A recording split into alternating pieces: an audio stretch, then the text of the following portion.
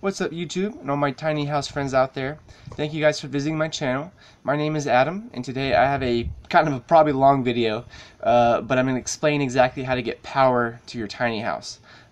Specifically in this video, how to get it from either a solar panel system or to how to get it from just a normal 110 volt outlet. Okay, so here we go. First, I'm going to start off with the input. This is a 50 amp 220 volt input, so in case in the future I did want some large electrical items like a range and oven or a big old dryer, I do have the opportunity or the potential to do that. In that case, you can see here I've got 3 prongs and a little metal strip here. This is the ground strip. There's a neutral 110 volt hot and another 110 volt hot. Okay, so this is what plugs into this. It twists in there and it locks. And there's a guide so that it ensures that the hots line up and the ground, the neutral line up. But I'm going to show you exactly what's inside of this. So this homemade cord that I basically made myself, you can buy this cord from Home Depot. And I got this part from Amazon. It's a Marine Co. RV twist lock something. Anyway, this cord normally has 4 wires in it.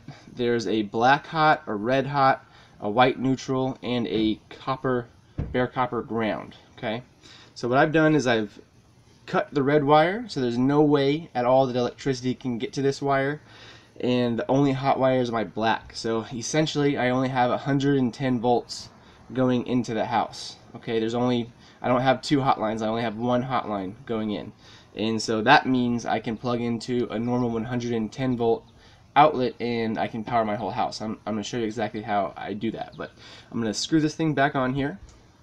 Hopefully it'll work first try.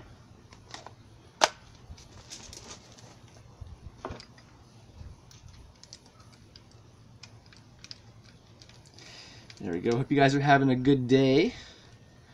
I'm actually going to be leaving on a bicycle trip cross country in a week. And so if any of you guys live anywhere between Washington State and South Carolina and you want to give me a couch to sleep on, I would love to sleep on your couch. So just leave a comment in the box down below. Anyway, alright, so I got this guy hooked back up. I'm going to twist him in.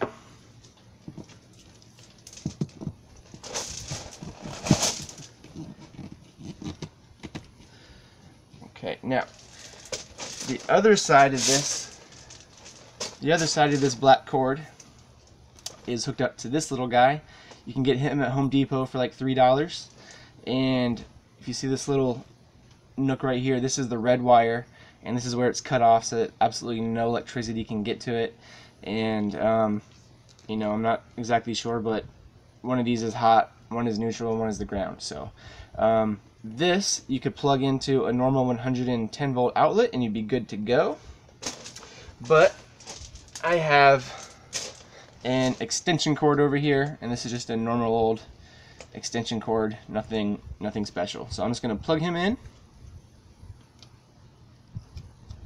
Okay, now I should have power.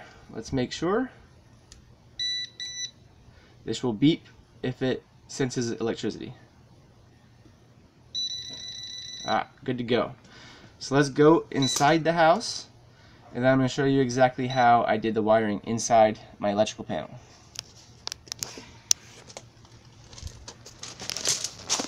I'm going to walk backwards.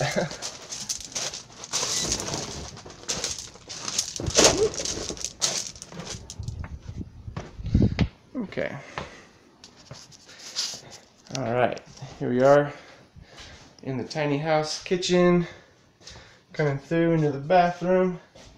Let's turn on the light. Hopefully our light works. Wonderful. Okay. So here we go. You guys can see the panel. You guys might notice this red jumper right here. Basically what that is doing is it's taking power from this black wire, which goes up here, and it's taking that 110 volt electricity and it's jumping it over to over here. This red wire is what would be the other hot line if I wanted a dryer hookup. In the future I could hook that up if I wanted to.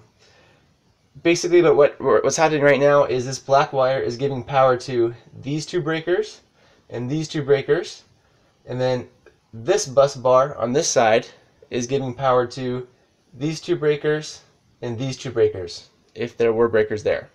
Okay, so since this wire is not hooked up, I had to jump electricity across. But again, only 110 volt appliances will work in this house because of this. Okay, now this is probably not code approved, but it will work for you in your tiny house. Okay, so take that with a grain of salt. Now all these wires that are kind of coming out, these small wires, right here and right here and right here, those are my circuits. Those run to, you know, my different electrical outlets, my light fixtures, all those, you know, kind of stuff. So that's a different video. But if you guys enjoyed this, please don't forget to like, subscribe, and comment. And if you want to learn how to build yourself an entire tiny house on wheels, then you know, guys, of course, I've written an ebook called How to Build Your Own Tiny House on Wheels, even if you're a broke 25-year-old. You can find it on Kindle. I'll leave a link down in the description box down below, so go check that out. If you're watching this in August of 2017, it's only $3 for the month of August. Okay, so go check it out. Hope you guys enjoyed the video. See you guys later. Peace.